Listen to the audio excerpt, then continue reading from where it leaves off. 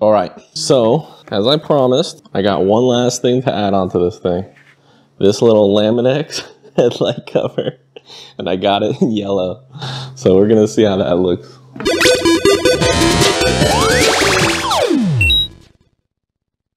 So last time I put a Laminex on was literally like the year 2006 or 2007, and I put on a BMW, and it was interesting because that Laminex I applied wet, but a lot of the Laminex videos I've been seeing show dry applications, and something about like if you leave it alone, it adheres to the surface if there's little bubbles. So I mean, I think that's pretty cool.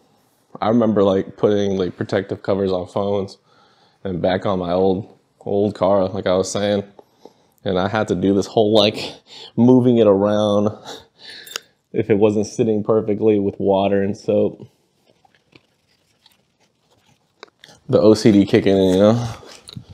You gotta spray it multiple times.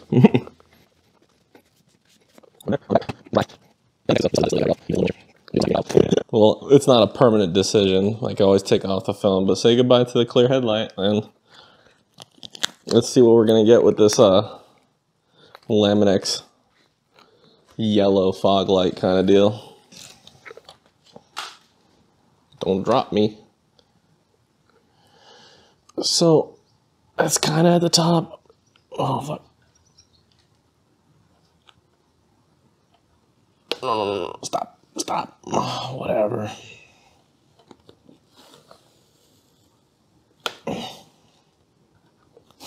It's static electricitying, dudes.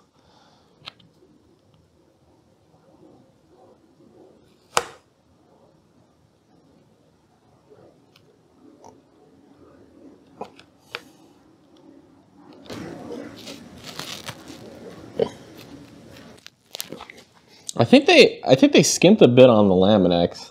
So if you're gonna buy this yourself, you might as well just buy your own sheet of Laminex and cut it, because I would much rather have this thing go all the way around than the way it's currently sitting.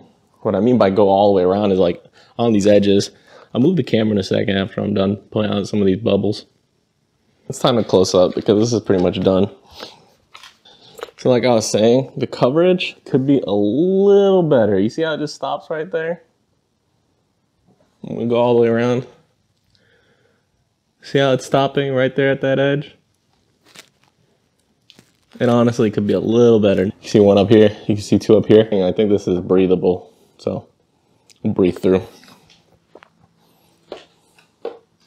All right, that's it, see ya. Many months later. All right, now here it is at the very end. Let me get my face up so you can see.